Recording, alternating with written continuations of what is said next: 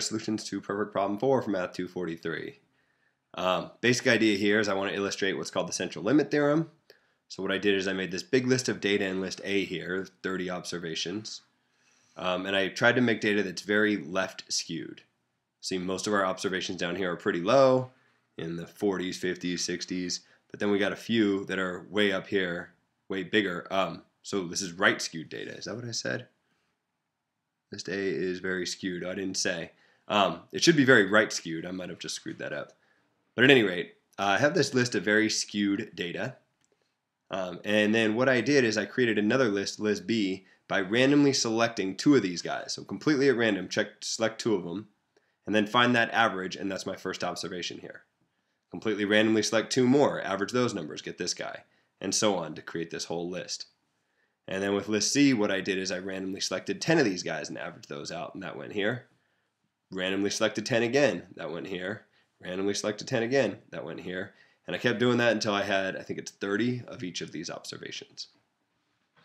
And so the idea of this problem is we want to kind of compute the mean, standard deviation, and look at the shape of each of these three lists. So really the worst part about this problem is just entering all the data. I already went and entered it here. If you go stat, edit, you can type in all these values. I put list A in L1, list B in L2, and list C in L3. I have a separate video on inputting data if that's an issue for you. But once you have all the data put in, it's not too bad. So let's see, the first part here, it says, maybe we'll focus on list A. Calculate the mean and the standard deviation. So we can do that. The way to get your calculator to calculate the mean and the standard deviation is hit your stat button, and then go to calc, and then one variable statistics. So I want one variable statistics on L1, and that will give me my mean and my standard deviation. So the mean is up here, this 98. It's annoying. The mean is equal to 98.33. And my standard deviation is equal to 97.63. So this is kind of my starting spot. This is list A, mean and standard deviation. Now what it wants me to do is sketch a histogram and comment on its shape. Now we can sketch a histogram of that data. It should be very, right skewed, I think we said, but let's take a look. The way you make a histogram is you go under stat plots here. Actually, maybe first you should hit y equals. This y equals key and make sure you don't have any equations on. If you do, either clear them out or unhighlight the equals sign to get them to not show up. And then go into stat plot, so second y equals. Go into our first stat plot here. Actually, I have a whole video on making histograms, so maybe I'll go through this kind of quickly. I'll turn it on. Select the third type, which is a histogram, and then I want a histogram on L1. Then I can just hit zoom 9 for zoom stat, and it'll draw a little histogram for me. If you don't like its scale, you can hit window and make your own. So let's see, let's go from x is 0 all the way until x is, what's our largest observation, is 400. So sure, maybe 450, go a little bit above. And then x scale here says how big you want your bins to be. I don't know, maybe let's try at 25 at first, see how that works. And you can leave all that y stuff alone. Graph, you get a picture that looks kind of like this. Yeah, that'll do the trick. So let's see, my histogram looks roughly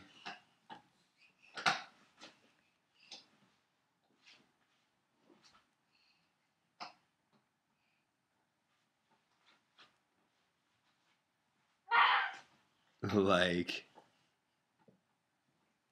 this, with a few kind of hanging out here.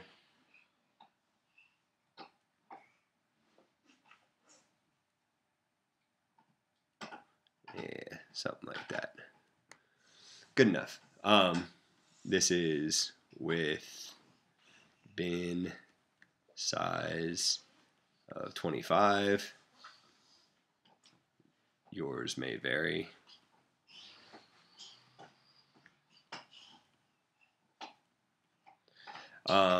And let's see, I guess it said comment on the shape. Maybe I'll say very right skewed. Why is it very right skewed? Because most of the data is over here to the left and has this really long tail to the right. So it's about as bad as your data can be. All right, now we'll repeat this with list B. Kind of done everything. We're just going to repeat. I've already put in all the points. So I'm going to go to calc, one variable statistics. But now I want to do L2 because that's where list B is. And it tells me that my mean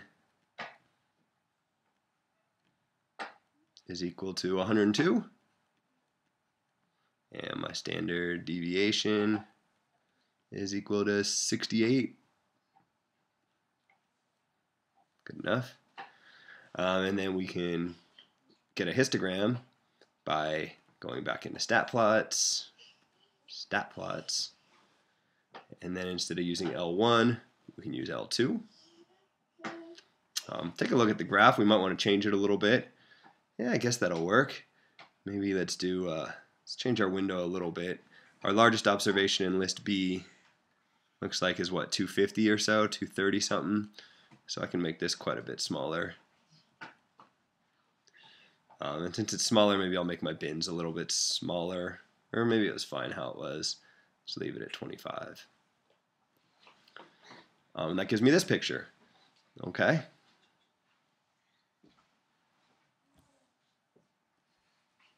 So let's see, now I have something that looks more or less like this. I'll just kind of try to roughly shape the outline. It's not that important that yours looks exactly like this. All I want you to note, okay, this is with bin size 25 again. And again, yours may vary.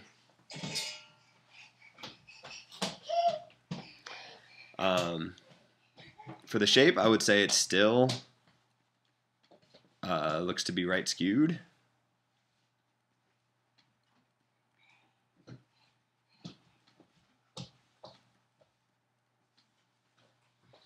We could have made the bins a little bit bigger to try to aggregate some of this, but I think no matter what you do, you'll still get something right skewed-ish, but maybe not quite as bad as this. Maybe it's starting to kind of be a little bit more symmetric. What else did it want us to do? We want to compare our mean and our standard deviation to what we expected it to be.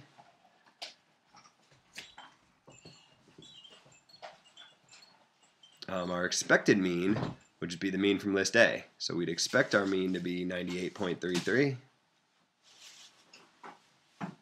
And we'd expect our standard deviation to be 97.63 divided by the square root of n, which is 2 in this case, because each of these are an average of 2 observations. So we can calculate what that's equal to by doing 97.63 divided by square root of 2. And we get that this is equal to 69, call it 69. And then I'll say, I don't know, they're close.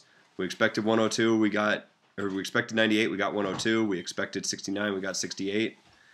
I'll say note, we're pretty close to expected.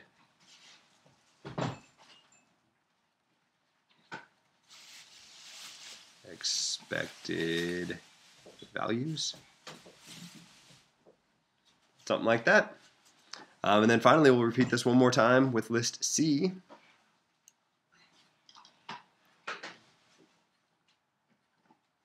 Kind of going through those same steps. So first we're going to calculate the mean and the standard deviation. One variable statistics, but I want to use L3 now. And we get that our mean is equal to 99.8.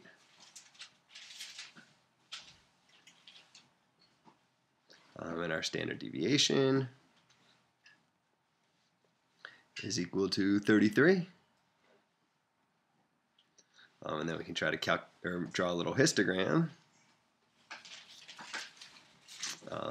Same idea, go under stat plots, except now we want to use L3. Maybe we'll change our window a little bit also. Looks like these observations, they're all below 200 anyways, right? Oh, there's 205. Okay, so maybe make this go up to like 210, 220. And maybe we'll make this a little bit bigger. Maybe we can make this like 40. See if that gives us enough of a shape. Okay, maybe those bins were a little bit too big. Maybe I'll go back here and make it 30. Let's see what that looks like.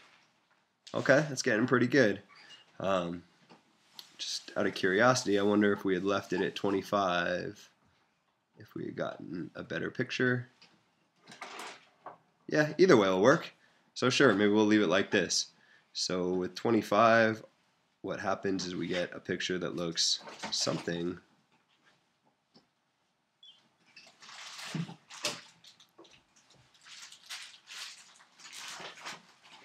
like this. Looks like we had one observation out here.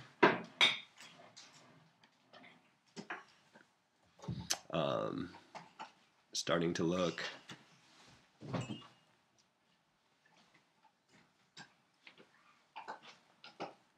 symmetric. Maybe I'll say / approximately normal.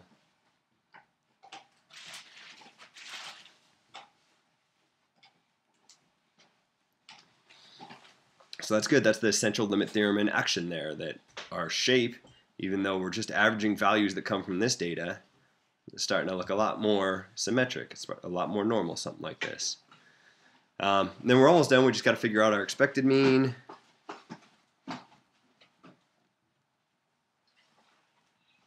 And to figure out our expected mean, it's just the exact same as list A, 98.33. We never expect the mean to change. Change a tiny bit, 99.8 to 98.33, pretty close. And our expected standard deviation,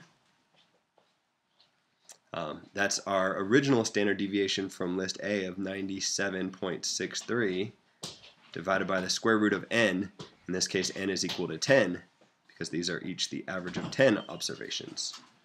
So we can figure out what 97.63 divided by root 10 is using a calculator. 97.63 divided by square root 10, and we get 30.9.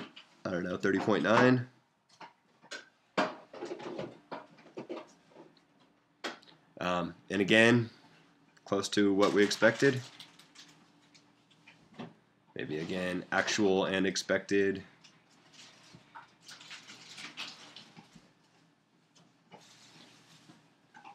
are close.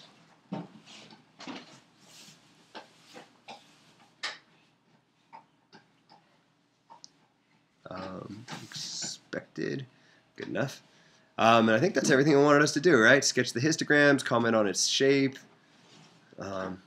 Yeah, so that's the end of this perfect problem, just kind of looking at the central limit theorem and how it affects the sampling distribution standard deviations and the shape of the sampling distributions.